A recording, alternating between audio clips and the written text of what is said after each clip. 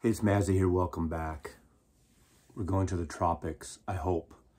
You've probably heard the term desert island discs. It's been around since, well, at least 1942. The BBC started a radio program where, famous people at the time, celebrities, politicians, writers, musicians, possibly, would get on this radio program and choose 8 of their favorite records, or favorite pieces of music, usually music. They could be spoken word, and they would bring them to a desert island. Plus, on the BBC program, you would pick one book as well as one luxury item. Now, the BBC to this day still has the desert island discs. Those of us around the world outside of Britain can hear them on the BBC online, and we can see and read and hear. It's been thousands, 3,000, 4,000 of these over the years. Now, most recently, my friend Chris the Long Cut just did his top 10 desert island discs, and you could hear the wind blowing in on the island right now. And he picked 10 instead of 8 because Americans always have to take whatever the rest of the world originates, creates, and make it bigger. So I decided to do a response video of my 10 desert island discs, and I will include a book that I will take along with me, and I will include a luxury item. So now for mine, I'm going a little different direction here. I'm all dressed for success to be on that island. Now, of course, obviously you could get into the weeds and say, well, what about electricity and playing records and playing music and all the usual questions you'd have on the island? Well, if you just go back and watch every episode of Gilligan's Island, you'll figure there's always a way. There's always a way to do it. Now, I thought I would bring to the island, I don't know, can we land in an airplane or are we dropped off in a boat? I hope it's not a crash landing, but I decided to bring this trunk. I thought like a steamer case would be the ideal carrying case to bring all my items in. So I finally am getting the perfect use for the Harrison Uber box here. Now I fit all 10, except I do have a carry-on. I figured I could bring a carry-on, so I'm starting with a carry-on, okay? Before I get into everything is literally included in this Harrison, George Harrison, All Things Must Pass, Uber box, everything except All Things Must Pass. I did not include that. But I'm going to start out with my #1 desert island disc, and that is this. I'm bringing CDs. I figure CDs, they're not going to melt. Having records out on the desert island, especially if you're in a warmer climate, they could melt and could warp. CDs, I could bring a boombox too. How cool is that? So I'm bringing Bob Dylan, the complete album collection, Volume 1. This came out some years ago, maybe 8 years ago, 7, 8 years ago. And it has everything up to Tempest. Obviously, the years after that, I guess, will be in a future next volume. However, if I'm on the desert island, I probably won't get that. There's a lovely book so I can see and read up on the albums. But I got pretty much every friggin' Dylan album, including his worst collaboration with the Grateful Dead, Dylan and the Dead. So I'll have one Grateful Dead record to whet my appetite if I want to hark back to San Francisco, because I don't think I brought any San Francisco bands. But let's open up the Uber box here. And as you can see, it's jam-packed with goodies. So these are not in any kind of order. You don't take an order when you're talking about desert island discs. Procol Harum. This is basically an overview of their anthology 1967 to 1917. No, to 2017. I'm going back in time. I kind of went in a time warp on this island. I'm getting all island. What's the thing? Island crazy, island. There's a term for that, and I'm just blanking out on island. Well, you know what I'm talking about.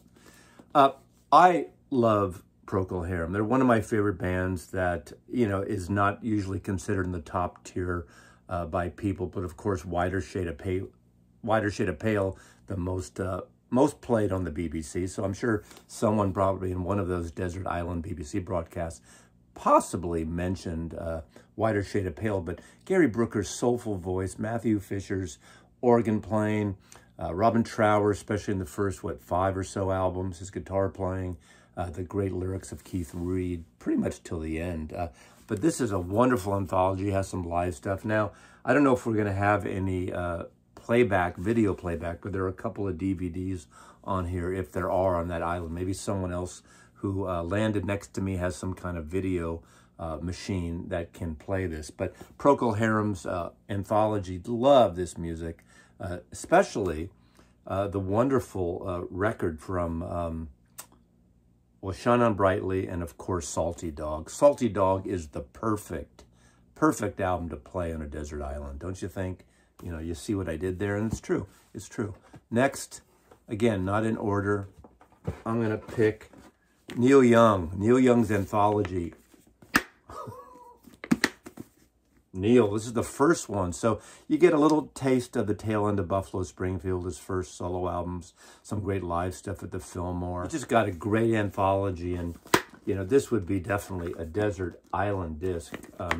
You know, I don't need every single Neil Young record, but this is like the real sweet spot. I'm sure some would go for the volume 2, the next version of this, maybe over. But in my case, my age, my music, my choice, my video, this Neil Young record would be next on the list. Then we got, it's already patinaed. It's all obviously going to get, you know, when it gets all wonky like this, not mildew, what's this called? Patinaed.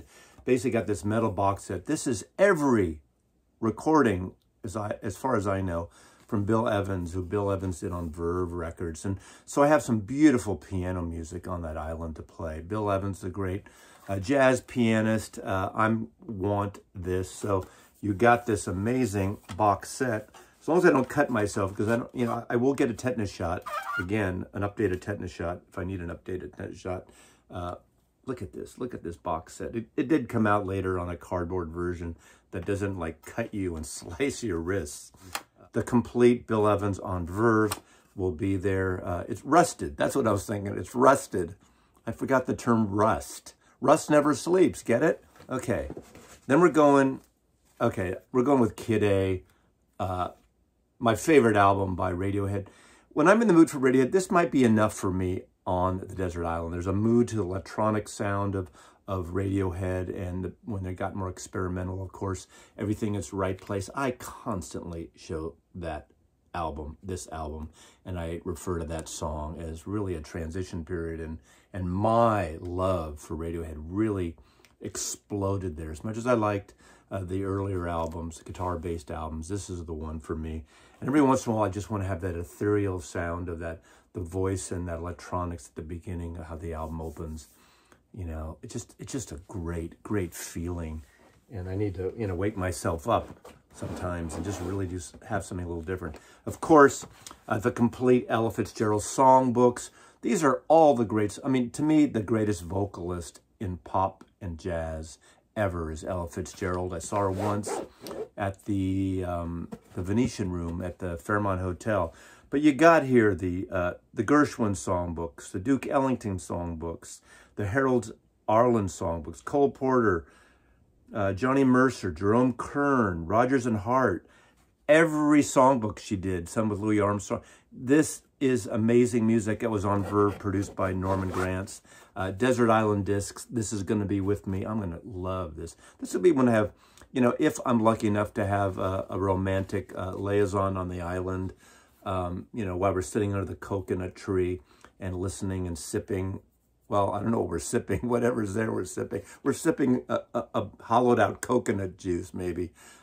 This might be a good one to play, along with the Bill Evans stuff. You know, it depends on who I'm sharing this with, right? You know, when you're on a desert island, there's going to be times when you're lonely and depressed, even if you have someone. Depression is a serious thing, and I'm not mocking it at all, but sometimes you have these feelings that you're just like, why am I here? Why am I on this friggin' desert island? And if that's the case, I want the Smiths catalog. There's nothing better when you're depressed and feeling down is listening to the depresso lyrics and the humorous lyrics by Morrissey and the Smiths. Of course, the great Johnny Marr guitar playing. He's one of the most interesting guitarists. He has this rhythmic lead style, and I love Johnny Marr. I love every Smiths album. I love this box set. This is the entire catalog. It has this great cover photograph by Jürgen Vollmer, taken, I believe, early Germany or early UK. I can't remember, because he was from, obviously, Germany. He took the picture, a lot of the Beatles early on in Hamburg, in that famous cover of Rock and Roll with John Lennon in the doorway. But of course, this has all the proper albums. You've seen them before. I'll show them to you again. I mean, when you're in the mood for the Smiths, there's nothing else. There's nothing else that surpasses, or you can't get a replacement for any Smiths record. I smile when I listen to Morrissey talking about the bleakness and the loneliness, but he has such a sense of humor, but very topical in a way, and obviously music that I think is definitely never dated. So I don't know how long I'm going to be in this desert island. They don't never tell you on this desert island disc thing, is this forever? Do I come back forever? Do I come back to Seattle, San Francisco? Do I go to another island? What's that about? Am I there forever? I don't know the answer to that. Next, okay. You know, I almost picked my early Miles Davis mono box, but I thought, you know, how many times on an island can you listen to Kinda Blue? Jesus Christ. And I already got Bill Evans anyway, so I don't need it. But I want to get like a little raunchy, dirty electric. And this is the box set, the metal spine box.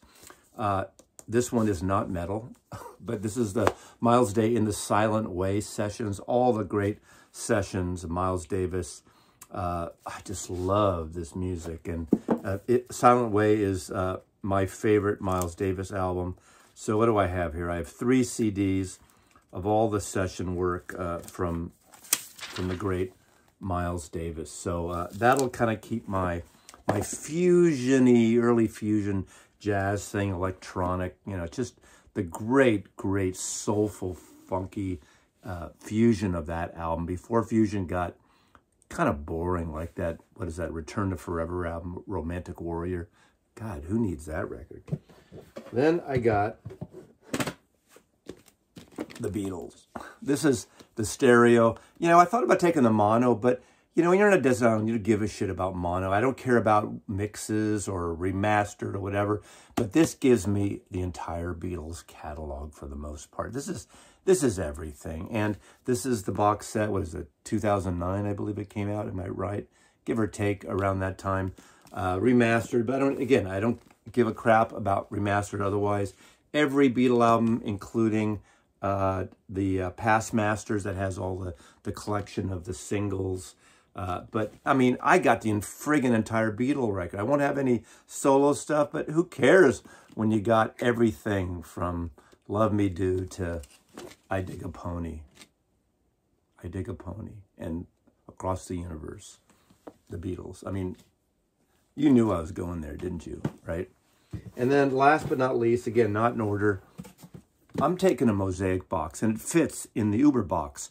Mosaic box in Uber box. This is the CD set, and this is something like, is it 18 CDs?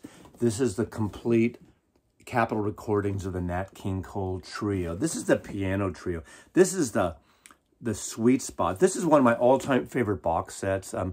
Michael Kaskunas is the jazz curator, producer that put together these Mosaic box sets, but this is one that I adore. Sometimes you have multiple versions of Route 66 or Sweet Lorraine or not Hit the Road Jack. That's Ray Charles. But what the greatest piano player, one of the smoothest, sexiest, beautiful voices in the world. So I just love this stuff. I mean, this music, I could just listen to this music for weeks on end. And I used to, you know, in my office, I remember when I first got this at 18, I'd load up the 5 CD changer and leave it in there sometimes for a week and just put on random and playing all these songs. Beautifully curated. I finally got, and unfortunately the reason I got it was from my late friend Coleman and his collection. He had the 27 LP version of this. I'm leaving it here, so if my house is still here and I'm on the island, whoever comes and visits here or is house sitting, if I still have my house when I'm on the desert island, can play the 27 LP version of this. So, lastly, as I close off, we talked about a book. Oh, we talked about a luxury, an item. Bringing a luxury item seems weird, but I think the obvious choice for me, as long as we have good power, is my espresso machine, my Rancilio Italian espresso machine. It's overkill. It's plumbed in. I won't be able to plumb it in. You don't have to, well, you do have to plumb it in. So we have to have that Gilligan's Island scientist, the professor, to figure out how to plumb it in. The only reason I have an espresso machine this big, and you'll see it right here, I'll insert it, is because we had this at our photo studio in San Francisco, and we had it there for 20 years almost, and I brought it, and it fit in my house. Overkill for a home unit, but anybody who comes to the island will have espresso. If we're somewhere near like Costa Rica or somewhere, Brazil, somewhere I can get good coffee beans, that is another question. How do I grind my beans? There's a lot of questions here that, you know, we're just going to let it go and let the details go on that. Lastly, there's so many books, and I think a book that I've read maybe 6 or 7 times in my life. I thought about bringing, you know, Dylan's lyrics or a Beatle thing. And this seems like the perfect book. It's Jack Kerouac's On the Road. This happens to be a 40th anniversary edition. Of course, the beat poet, the beat writer, On the Road, his most famous book. Lived in San Francisco for a while, came through.